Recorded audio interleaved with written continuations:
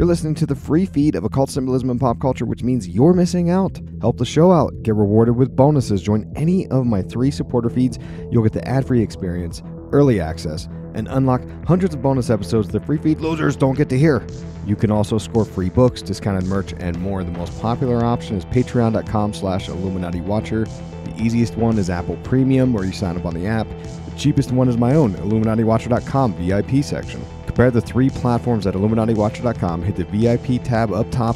Links are always in the show notes. Ooh, yeah!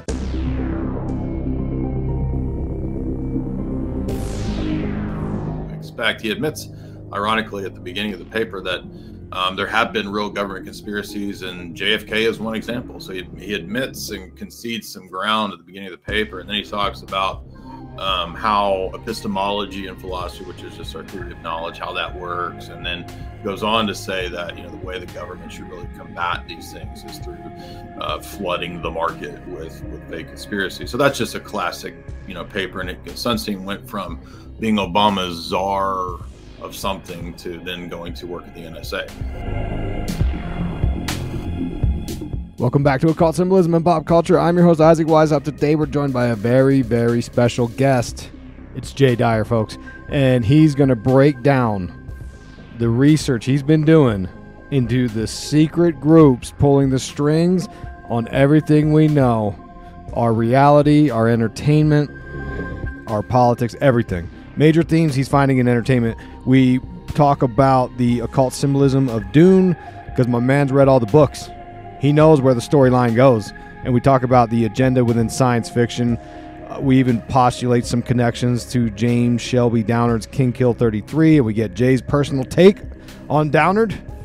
We catch up on a lot of bizarre conspiracy theories being exposed by fighter Ryan Garcia. He's been claiming that he was at Bohemian Grove and abused, and there's aliens, and he's got the footage to prove it.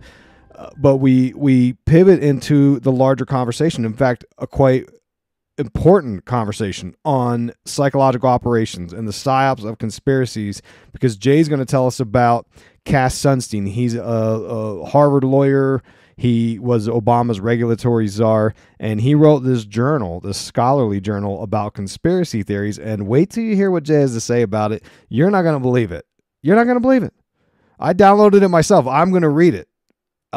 It's a major agenda reveal about disinformation in the truther world. But we're going to cover so much pop culture along the way. We're going to talk, of course, the movie Dune, Dune 2. Jay went and saw it. Did he get the popcorn bucket? Well, I'm going to ask him. We're going to find out. We're going to talk Dune, the books of Dune, the writer of Dune. We'll talk a little bit of Twin Peaks. Of course, we're doing that.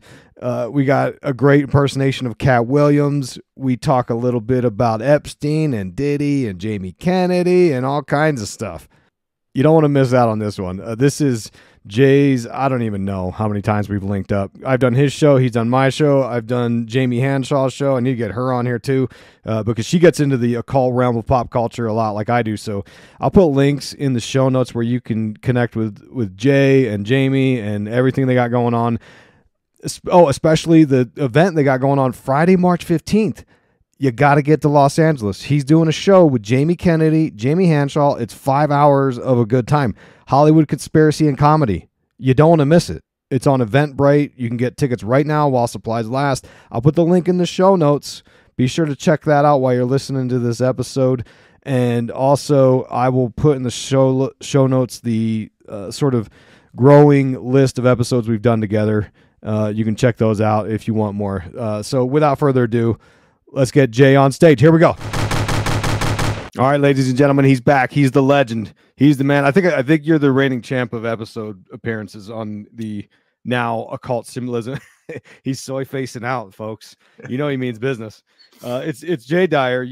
Doesn't even need an introduction at this point. I feel like it's Jay Dyer. He's gracing us with his presence. We had a sort of situation where we could do a last minute. I got my man for 30 minutes, and I wanted to get you on here and talk to you. But I wanted to catch up with Jay Dyer, the life and times of Jay Dyer working with and Jamie Kennedy and just making big moves. And then I want to talk to you real quickly about Ryan Garcia with this these tweets he's been saying stuff, and I know Andrew Tate was on the Twitter Spaces, and I know you've talked to, I think, Tate's brother before. We could talk about Ryan Garcia and a lot of his theories he's pitching, and then I want to talk to you about this big event you got coming up. It's 5 hours. That's insane. But we're going to talk about all that stuff. So anyways, welcome back to the show, Jay Dyer. He's the man, and he's back to talk to us today. How you been, Jay? What's new with you? Ooh, yeah. He's working it. Do you do those impressions? I like your impressions. No, no, I'm not that good at it. You farm it out. I farmed that out on Fiverr. I found a guy. It's funny. I did one with a guy who did a Leo DiCaprio, but he's Irish, and he kind of fumbled one of the terms. I forget he does a really good. It was a really good impersonation, but then a couple of the terms he uses have an Irish accent, and I'm like, I don't know, so it messed it up. But, Dad, this is a totally different thing with Jamie Kennedy. This is totally different thing. That's pretty I good. don't know if you've listened to much Jamie Kennedy, but when you're talking to Jamie Kennedy, that's the vibe. So yeah, we had a lot of fun. We'll talk about that later. But yeah, I'm happy to catch you up on whatever topics. Been listening to your podcast. You've been killing it. Really appreciate all the good work that you're doing. So yeah, where do you want to start? I'm following you, Jay Dyer. You know, I feel like right now, as you know, I'm deep into Twin Peaks, a topic we glossed over. Actually, last year I had you on. We talked about your event you did last year with Jamie Kennedy, which you know you're coming back to do again in LA in March. But as you know, I think we talked about Twin Peaks last time just a little bit, and I'm deep diving into it. And it's fully consumed me at this point. And you were one of the people back. For people who don't know our history, I've always been following you, man. Like I'm your Cooper, and I'm Shadow Cooper, trying to catch up to you. You're evil Coop. I'm evil Coop, and I was filling out the links for the show notes, and I just made a connection because your Twitter is JD007, and I've got a 007 tattoo, right? And you know, that's all. And it's funny because I actually got this tattoo when I was 18, and before I didn't even know who John D was back then. But anyways, all these weird sort of influences, but we started connecting back. I started blogging in 2011, and I stumbled upon your blog, jaysanalysis.com, shortly thereafter. Oh, that long ago? Dang. Yeah. And you'd started blogging, I think, in 2009, if I'm not mistaken. I had a blog in 2007, 8, and then I just revamped everything and started over, focusing on Hollywood symbolism and that kind of stuff. So okay. It was around 2011 when the new website was started. Okay. So yeah, that's cool that I got into the Lynch stuff in high school, but a lot of David Lynch back in the 90s, I didn't get it. So I was just kind of like, this is weird. And like you're saying about your tattoo, like I didn't know anything about tulpas and Tibetan Buddhism and transcendental meditation and metaphysics and theosophy and all the stuff that Lynch loves to go into. So it was actually around that time, the late 2000s, maybe about 2011, 12, where I was like, I'm going to give Twin Peaks another chance, because I wrote an analysis of Lost Highway, which I thought, okay, this actually is about mind control, disassociation, multiple personalities. It ties into Hollywood. Then I went back and redid Mulholland Drive, and I was like, actually, this is about the same type of stuff. It's like girl goes to Hollywood. She ends up kind of dissociating, crazy. Has she been mind controlled? She looks like she's basically a crack hoe now. So, that went in the directions I didn't expect. So then I revisited Twin Peaks, and I think, the depth that you've gone into more depth than I did on it. I think, but you came to realize the same stuff, that like, okay, so he's actually dealing with a lot of the same type of really deep material. I revisited the Lynch Dune as well. I've actually gotten into Dune, the novels, and there's a lot of depth in mind control, espionage, all that kind of stuff going on in the Dune story too, which might be why David Lynch really wanted to do the movie back in the 80s. So yeah, I'm glad to see that you're on the Lynch train, and that's really cool. And, Mark Frost's book came out, which I'm sure you have, a few years ago. And that really vindicated a lot of us in the movie analysis world who were trying to decode this bizarre, 2-series TV show at the time. The third one wasn't out yet, trying to figure out what is all this about. Seems like a secret society, the occult, demons, mind control, aliens coming into the fore. And then we were really vindicated with the Mark Frost book, because he's like, yeah, this is tying into Crowley, this is tying into Babylon working, the rituals, all that. So yeah, I'm glad to see that you came to the same conclusions. Yeah, it's really fascinating, the story. And right now I'm working on, you know, I went episode by episode, and now I'm actually the listeners are, I think they're on season 2, episode 10-ish, and I'm actually working on the season 2 finale right now, because I've recorded all the stuff previous to that, and I'm just kind of releasing it every couple of weeks. I release a new episode, and the finale is been quite a project to try to decode. I'm almost done, but I'm finding a lot of, like, to summarize it, I'm finding a lot of the occult ideas of, you know, apocalypse, opposing polarities coming together, some kind of destiny laced in there for Cooper and Laura and Annie even. And it's really mind blowing. But Lynch is a fascinating person, him and Frost. And the it's funny, because when I was a teenager, I watched Lost Highway. We talked about this last time, but that was the only Lynch work I'd covered, and then, or I'd read or watched. And then last year, or the year before, when Dune 1, the remake, came out, I watched it for the first time, obviously, and I had never seen the original Lynch Dune film. And, you know, as you know, part 1 of the new Dune remake is only sort of the first half of the story of Lynch's 80s Dune movie. And I went back and watched the 80s Dune movie, because I was into this Twin Peaks thing at the time, and I thought, oh man, I should watch that. And it blew my mind. I was like, holy crap, this is really good. So and the Dune remake I thought was fantastic. I haven't seen Dune 2 yet. Oh, man, I saw that you saw it. You said it was good, right? Oh, it's amazing. Yeah. Is it? Okay. All right. Yeah. And, you know, check it out. Sci-fi, I'm not a huge fan of most sci-fi, because it tends to be a lot of propaganda, a lot of trying to get us to buy into a bunch of nonsense. But the weird thing about Herbert's Dune is he's kind of an outlier in that world, because it's a future where AI is banned, which is uncommon in no you know, sci-fi, and there's no aliens. We're just dealing kind of with the existing, you know, humanity as it is.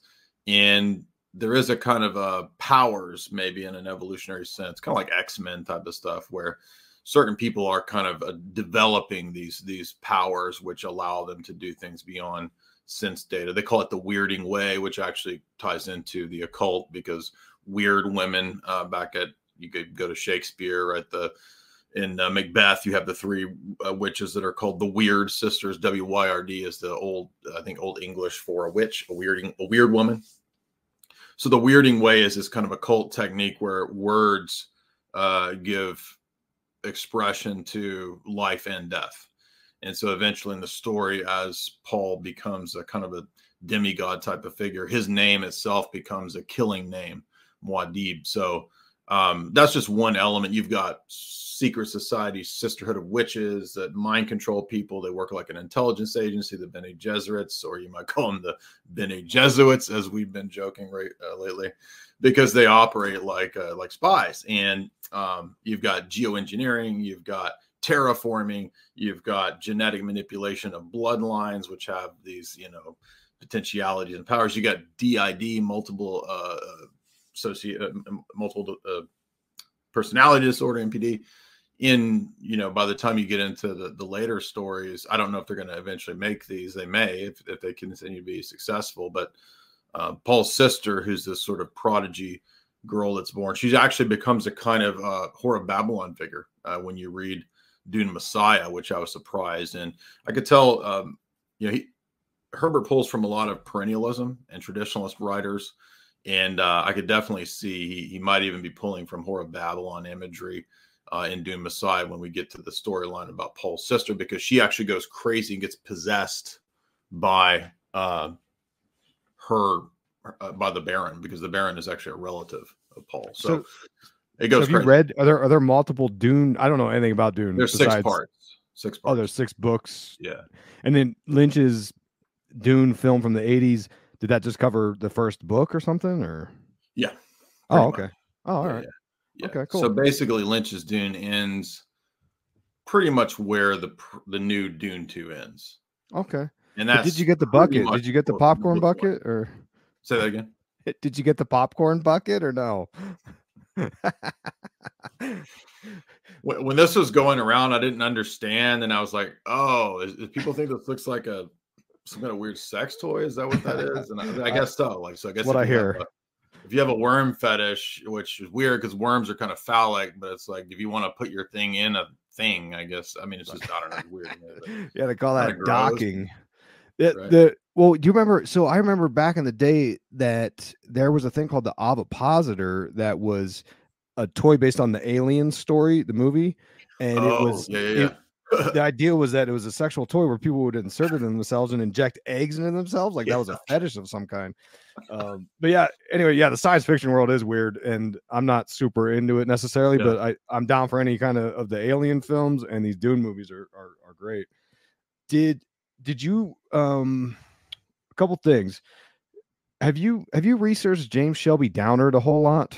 He wrote that King Kill 33 about the mysticism. Yeah, I have Carnivals of Life and Death. I've read that. I have. Okay. And I've read King Kill, and I've read a lot of Hoffman stuff. And Hoffman was influenced by Downard. The weird thing about Downard, I'm not saying it's not worth looking at. It's just like you get kind of these admissions, like some or much of this may or may not be true. So that's a good voice. I don't know. It's hard to know. It's interesting from a literary perspective. The stories and tales that he weaves about Southern Masonry and all this kind of stuff. But it's hard to know, you know, what's legit and what he's just kind of embellishing. Yeah. Yeah. He talks about, because I'm revisiting King Kill 33 as part of my Twin Peaks analysis, and I'm finding that a lot of ideas and concepts he presents in there show up in the world of Twin Peaks. And I without a doubt know that Lynch and or Frost are familiar with James Shelby Downard. Yeah, I have no doubts in that. But he talks about Macbeth and the Three Witches, and I'm damn near illiterate. I've never even read Shakespeare. I barely know what the Macbeth story is besides the Wikipedia article. So that's interesting that you found a connection of Dune with Macbeth as well, because that's what James Shelby Downard talks about being part of the King Kill ritual. Well, Herbert was super well educated, and he was again an outlier in terms of sci-fi, because I'm not saying this makes him necessarily quote a good person. I mean, the themes of Dune are not Christian, but they're like a form of kind of syncretistic perennialism where it's like, he's very influenced by Sunni Islam. The book is influenced by Zen philosophy. It's influenced by Catholicism. So it's in the future, you have this weird blended religion that's like a mix of Islam and Catholicism. And they have this text they call the Orange Catholic Bible, which is sort of the religion of the universe of Dune. And the political people don't believe it. They take it to be just a tool. And the Bene Gesserit witch sisterhood are the missionaries. They're called the Missionaria Protectiva. And for many years, many generations, they've been seeding this myth of the Kwisatz Haderach, or the sort of God being that Paul sort of kind of becomes a contender to be. So there's a lot of borrowing from, ideas of like virgin-ish births outside of the norm. I mean, Paul's not a virgin birth, but they're taking a miraculous sort of birth. He's not supposed to be born. They're only supposed to have women, and the Bene Gesserits would abort male children because they don't want the Kwisatz Haderach to be a male, because they feel like they won't be able to control him. So they kind of want to be the power behind the throne. And anyway, point being is that he's pulling from a lot of these archetypal religious themes in a perennialist sense. So, it makes sense again why that would maybe appeal to Lynch. But I mean, again, like there's straight up MK Ultra mind control, programmed assassins. I mean, all of that is in the Herbert novels, writing in the 60s. So he had to be privy to some pretty high level, maybe intelligence stuff going on, real conspiracies, so to speak. And Dune Messiah, just a quick note on that came out at the time of the JFK assassination. And so Herbert noted that he really wanted to warn people about the dangers of autocracy and the state becoming God. And so a lot of people misunderstand the point of Paul in the first novel, but if you read the second novel, it's more of a cautionary tale because Paul ends up more of a tragic hero. I'm not going to spoil it because it's worth. I mean, I like the stories enough that I don't want to spoil it, and I want people to experience it. So I won't tell you what happens, but basically, it's a cautionary tale. It's not like a, let's figure out how to create a religion where I can be a god being. Okay. All right. Yeah. Interested. Yeah. I'm intrigued now. I have a hard time reading fiction, but I'm intrigued enough by the movies that I would like to catch up on the rest of the stories. I know your time is limited, so I want to keep it moving though. Sure. Let's switch over to Ryan Garcia. He's this boxer. I think he's a new name to me. I didn't know who this guy was till yesterday. And he's been, from what I understand, he was on Twitter Spaces with Andrew Tate, I think hosting. I'm not sure. I don't even know what they were talking about. I just saw the clip on TikTok where Ryan Garcia, this fighter, starts emotionally talking about how he's been subjected to abuse by, for lack of a better word, the Illuminati at Bohemian Grove, and abuse, and there's aliens, and he's got proof of all these things. What's your take on this? Are you following that story? Hey guys, has it pissed you off to watch cryptos fly up in price for over a decade and you've still done nothing about it? It makes sense. Crypto is complicated and it's really boring. Well, here's the good news. You don't need to know a thing about crypto to make the money that so many people have. The copymycrypto.com membership site shows you the exact cryptos that YouTube's James McMahon personally holds, which means you just copy him. It's like having a big brother who knows what he's doing. You don't need to know a thing about crypto or how to invest. You simply copy along. So let me tell you more about James. He runs the Crypto with James YouTube channel, which has over 54,000 subscribers. In the summer of 2020, he told his viewers to buy 26 cryptos. Had you put in $100 into each one, it went on to be worth over $123,000. Of the 26 cryptos, his top pick of the year, the one that he singled out, called Phantom, went up 692 times from what he said. That one call alone has retired a number of people, including guys in their 20s and 30s. Remember, this is public knowledge. You can go to YouTube and verify this yourself. So if you'd like to join the 2,800 members who copy James, then pause what you're doing and head over to copymycrypto.com/Isaac. That's copymycrypto.com/Isaac. That's spelled ISAAC, right? Double A for double awesome. And you're going to find proof of everything I've said, but my viewers get full access for just $1. And you'll join me too, because I'm also a member. I've been watching James's videos and listening to his advice for years now, and I'm telling you, he knows his stuff. I've been banking fatties, and let me tell you, 2024 so far has been real good in the crypto market. And yes, you've missed out on Bitcoin, but there's over 2 million other cryptos. Do you really think you've missed out on all of them? Guys, don't waste any more time. Go to the site and read it. Once again, copymycrypto.com/Isaac, 2 A's, so ISAAC, and you get in for $1. It's ended money worries for so many. It may just do the same for you. Link in the show notes as always.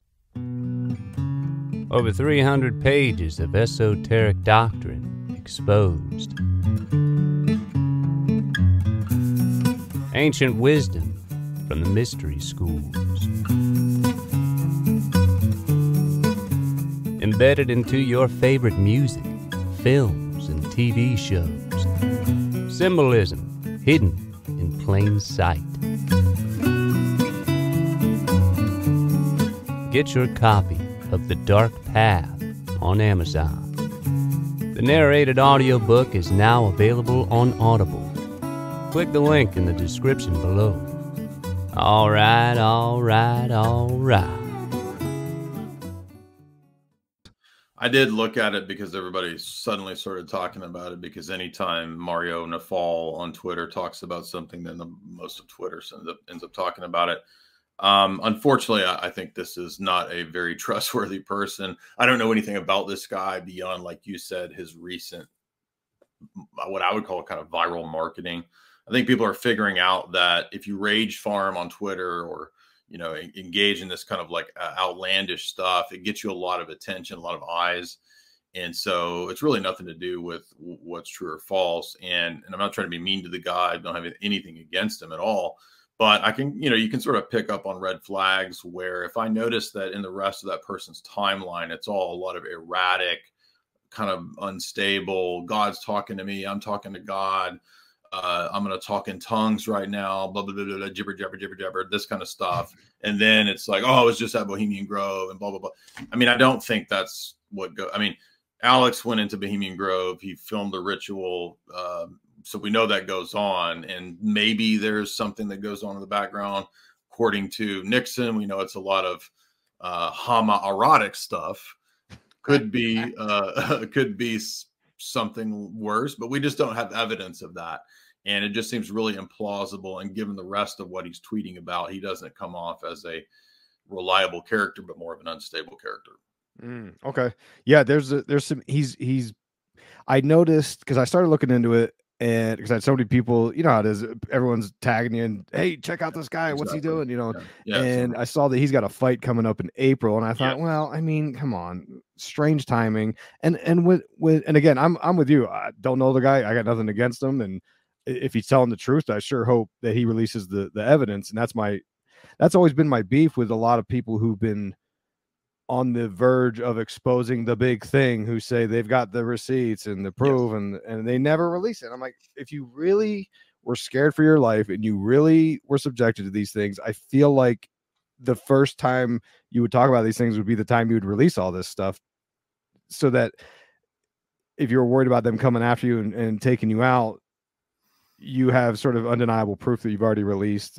You know, I don't know, but I'm not in that position either. But I do think what's interesting is, because this is why I wanted to talk to you about it, because you also have been in this world, this conspiracy world, long enough that you remember sort of 10 years ago versus today, and how different things are. And today, these kinds of ideas get more traction. More people are susceptible to believe these things, which I think is good. However, I do get concerned sometimes, because I think a lot of people because I've talked to people in my personal life. In fact, there's people I know personally that when I told them about what I researched, you know, back in 2017, I had conversations with them and they were mocking me.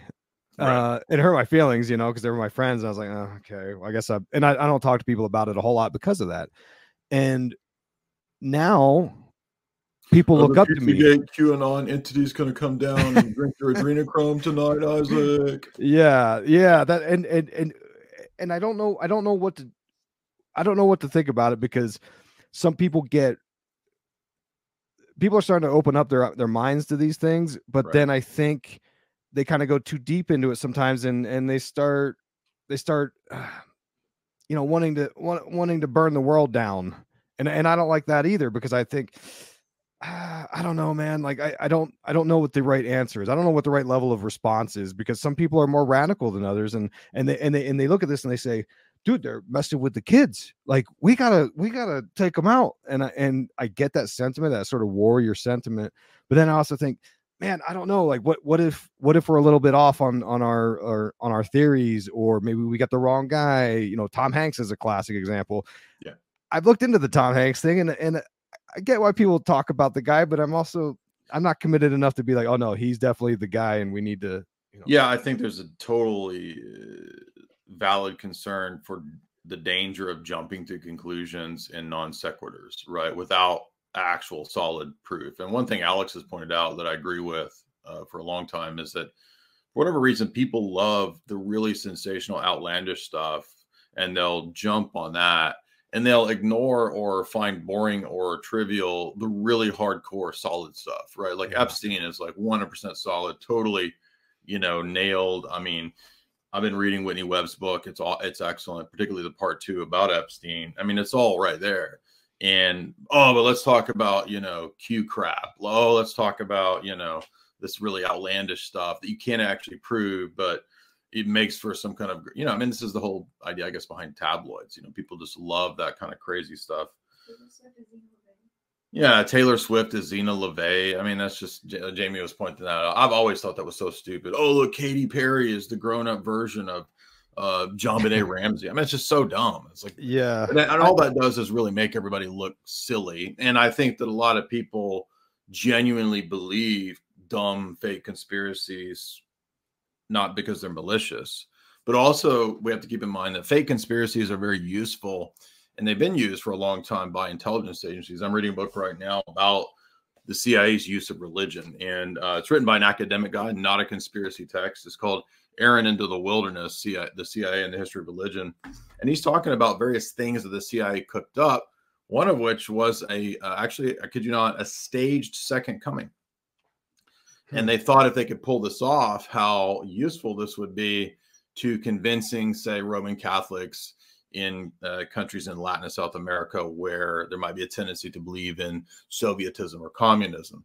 Now, I'm not saying that makes Sovietism or communism good, but you can see that that doesn't make the CIA good, because they want to pull off a fake second coming. And by the way, if they're willing to engage in a fake second coming, you better believe they're willing to engage in a fake and staged and fake and gray alien invasion, right?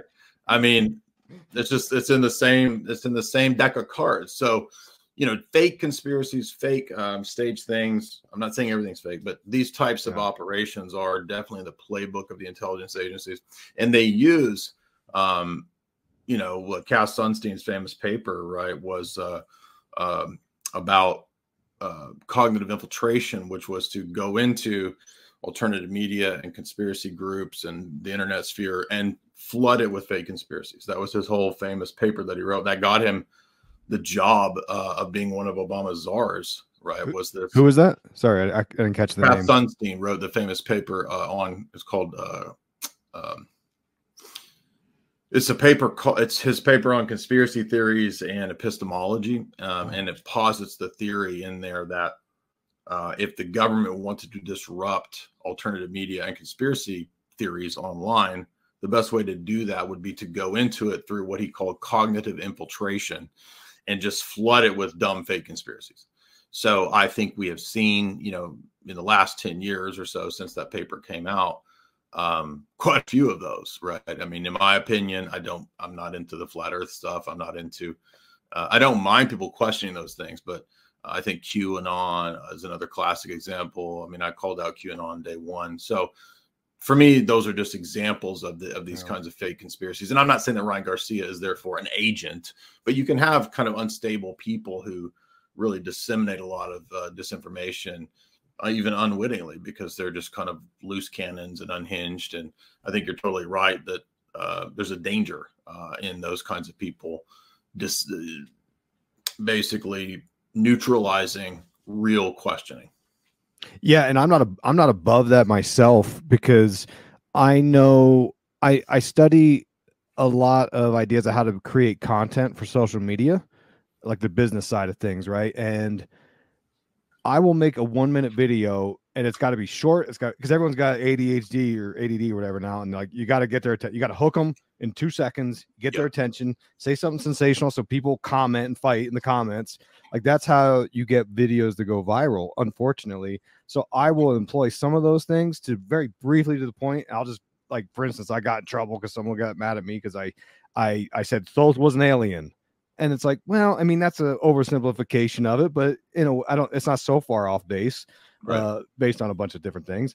And people get mad and they get in the comments, but it works, right? It gets eyes on it. Like, and that's what Ryan Garcia could very well be doing, is talking about these well-known conspiracy subjects that, you know, was down there in Bohemian Grove. What was that? 20 years ago. He did that. I mean, we've known about it for a long time.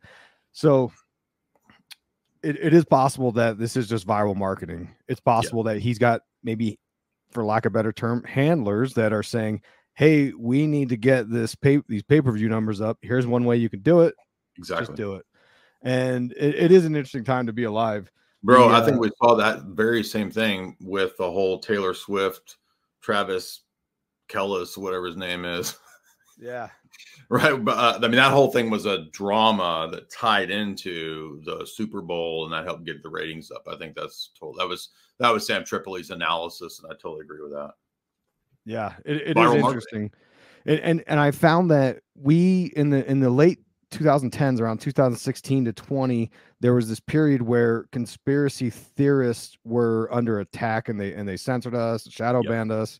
Right. And I still operate under that assumption because it does still happen, but I oftentimes wonder if lately that this stuff doesn't get actually more traction now, and these social media companies are more okay with spreading it, because I've found that some of my videos where I talk about these very, you know, dicey subjects, they'll still get tons of views, and I think, well, that's kind of weird. Like, I usually in the past I would get warnings and they'd shut you down or whatever.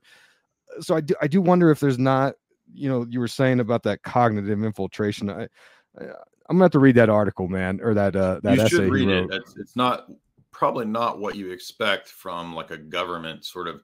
So he was writing this, I think, coming out of Harvard, and it's a law, like he's a law person, so he went from Harvard Law and wrote this it's like an academic paper. It's 15-20 pages, and it's actually about philosophy. It's not the kind of government, you know, operation kind of paper you expect. He admits, ironically, at the beginning of the paper that there have been real government conspiracies, and JFK is one example. So he admits and concedes some ground at the beginning of the paper, and then he talks about how epistemology and philosophy, which is just our theory of knowledge, how that works, and then goes on to say that, you know, the way the government should really combat these things is through flooding the market with fake conspiracy. So that's just a classic, you know, paper. And Sunstein went from being Obama's czar of something to then going to work at the NSA. So this is, you know, this is a legit serious person in the establishment.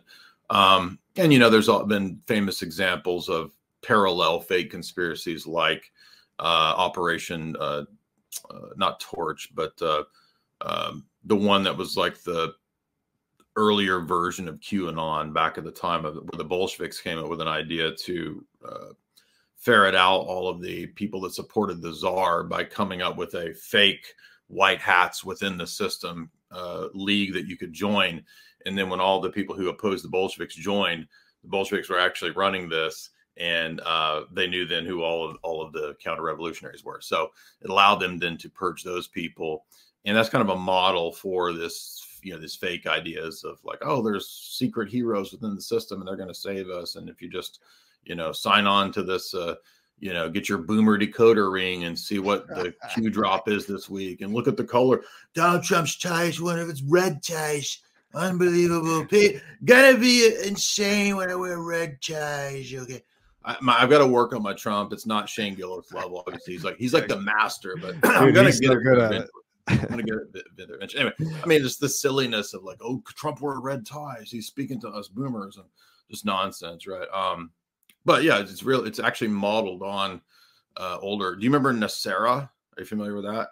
No, that doesn't. I know you don't want to talk about all this kind of crap today, but it just got. No, I know you're like the king of this kind of stuff, man. Well, Nasera is was this thing back in like the late 90s and early 2000s, and I forget what it stands for, but it was like this. There's patriots in the government, and it was like it started at the time of Clinton era, and the idea was that the white hats in the government are going to arrest Bill Clinton at any moment. Oh, and really? All of these all the militia patriotard crowd fell for this back in the day because it went out in a lot of newsletters, and they were believing in this, and it was all just BS.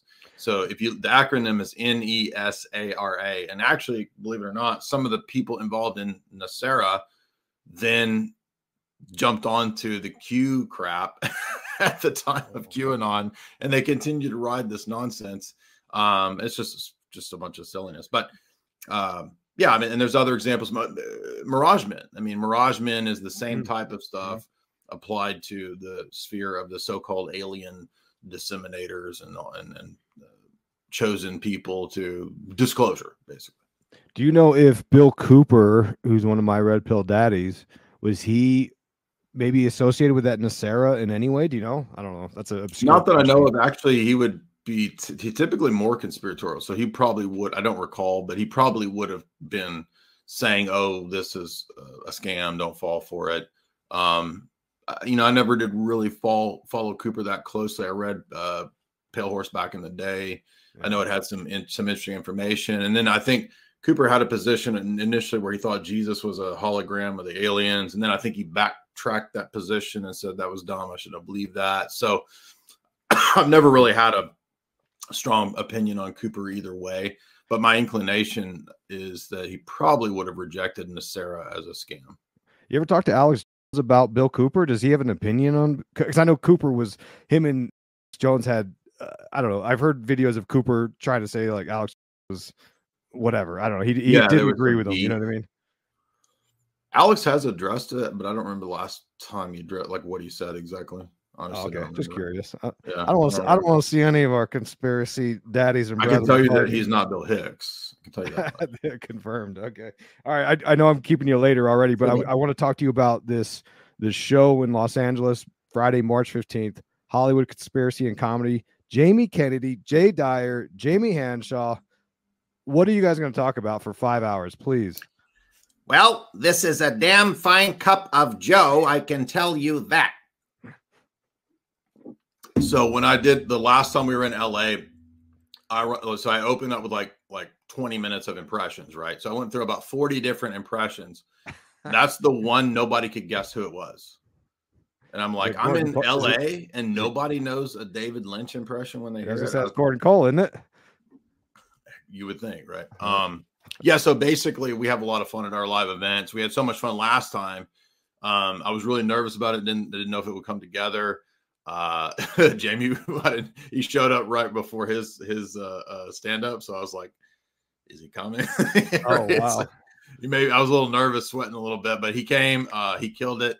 He was really funny. Everybody loved his set, and he's actually really good at kind of improv and kind of making it fit the setting. So he doesn't just do like a prepackaged, like, oh, here's the 20-year-old Jamie Kennedy routine. Like he actually, makes it fit the setting that he's in. So I did a lot of impressions, and then Jamie, my wife, gave her talk. She did an awesome hour and a half on occult Hollywood and symbolism. This time she's updating it, doing new material. She's doing a whole new talk on Hollywood and witchcraft. So we're going to go deep into Wicca, the history of witchcraft, all that. Then I do a talk. Last time I did a talk on philosophy. This time I'm updating it to deal more so with hardcore geopolitical, dark, demonic conspiracy stuff like Epstein, blackmail, how that all goes down, how that ties into the spiritual side of stuff. Recent information even that's come out with, I don't know if you've seen all the Diddy drama, Katt Williams. Listen, Isaac, we got to talk about a lot of stuff right now. Okay, there's a lot of people out here that ain't listening to Katt Williams, but I've been saying it for 15 years. Okay, I don't know if you saw the Rogan. You probably did. Yeah, I've seen. Did a breakdown. Yeah, I did a breakdown on the Rogan episode. I haven't listened to it yet, but as well as so. Yeah, I mean, that was pretty big. We did, I think, 3 podcasts breaking down the history of like gangster rap and CIA, breaking down all the stuff Katt Williams talked about. So we'll be talking about some of that. And from an academic perspective, I'm going to be going through a lot of the books. And then Jamie Kennedy headlines with 15, 20-minute stand-up set. Everybody gets to get their book signed, get to meet Jamie. He signs everybody's Scream DVDs and their, cool.